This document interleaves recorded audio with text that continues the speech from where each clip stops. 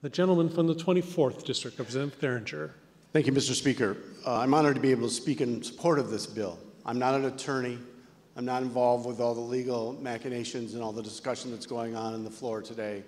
But I did grow up in a large family with 5 sisters and a brother. And I learned a lot from that family, particularly from my 5 sisters. One of the things I learned is the importance of family.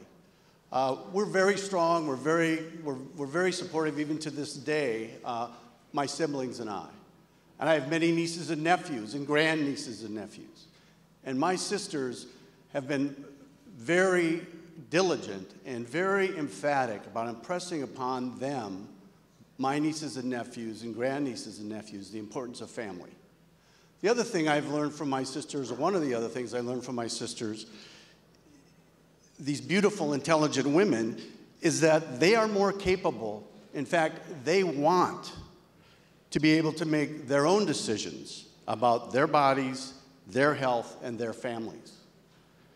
My sisters are educators. 2 of them are educators. 1 of them is a small business person, and 1 of them is a graphic artist.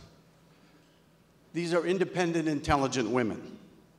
They do not want some bureaucrat in an insurance company, some politician, or even their brother telling them what to do and how they should make these most important decisions, personal decisions about their lives and their families.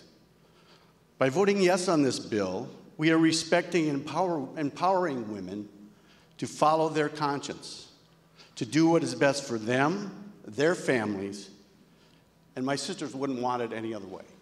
Thank you, Mr. Speaker.